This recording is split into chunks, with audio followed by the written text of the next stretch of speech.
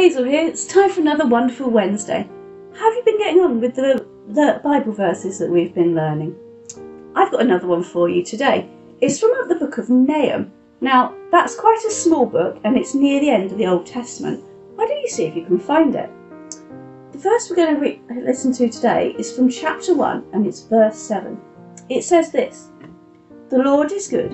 He protects his people in times of trouble. He takes care of those who turn to him." It's that second part of the verse that I really want to try to learn. He takes care of those who turn to him. Isn't it lovely to know that God will always take care of us if we turn to him? Do you have anybody that you take care of? Maybe you've got a pet dog or a cat, maybe a little brother or sister. I hope you take good care of them. My children don't need quite as much care taken of them these days as they're older, but I hope they know that they can always, if they turn to me, I will always take care of them. Just like God takes care of us because we're his children, aren't we? I've got a way to help you try to learn that verse now, but you'll need somebody to help you. Here's David to help me.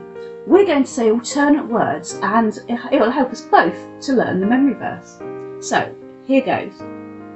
The Lord takes care of those who turn to him. Nahum 1, verse 7. You start now.